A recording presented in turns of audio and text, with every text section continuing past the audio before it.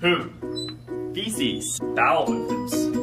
Brown carrots. No matter what you call it, everyone poops. Everyone lays some toilet bricks.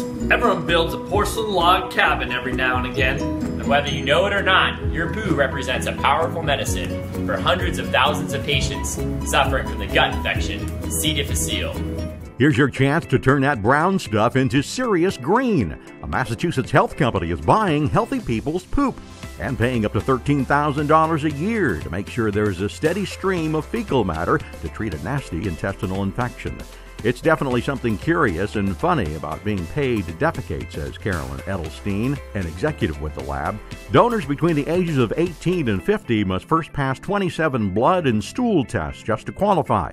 Plus, they need to live or work near Open Biome's Medford, Massachusetts offices and be able to produce at least 4 times a week.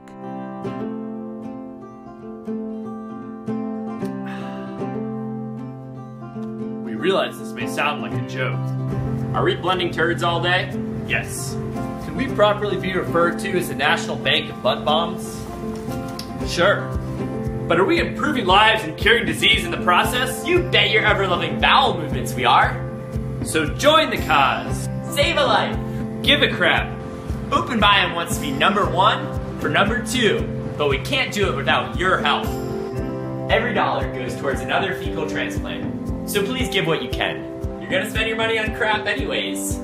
Why not spend it on crap that can save a life?